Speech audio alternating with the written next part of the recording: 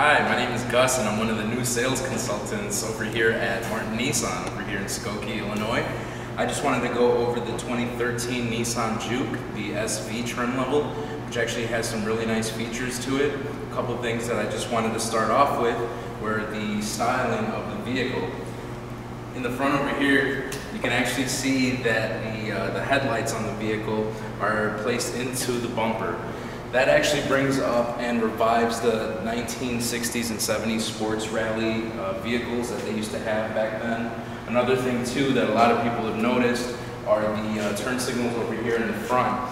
The design behind that as well was, if you were to put your arm there, you would actually see that it looks like a crocodile peering out of the water, which actually gives it a little more of a fierce look to it. Aside from that, for safety purposes, when you're in the driver's seat, you would actually still be able to see the turn signals in the front. So being that it's a 1.6 liter, 4-cylinder, turbo powered engine, you would actually, if you're cruising along and you're zipping through, you would actually be able to see your turn signals a lot better.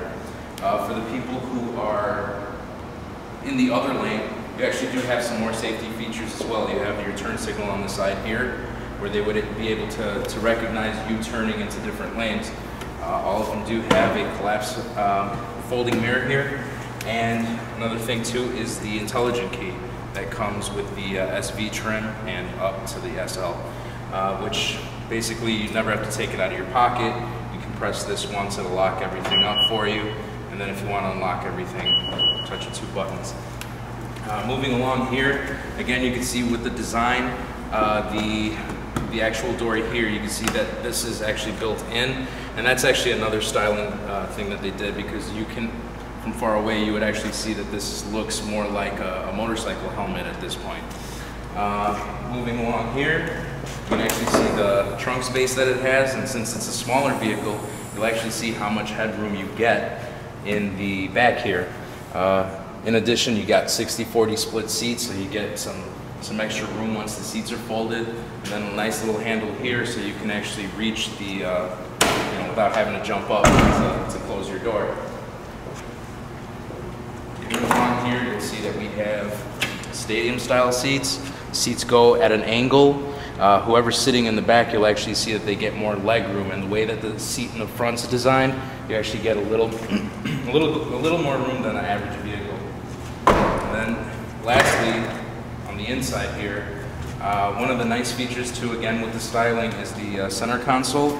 They actually made that in regards to the motorcycle helmet look. This actually looks like a fuel tank for a motorcycle. And aside from that, it also has steer-mounted controls, Bluetooth, cruise control.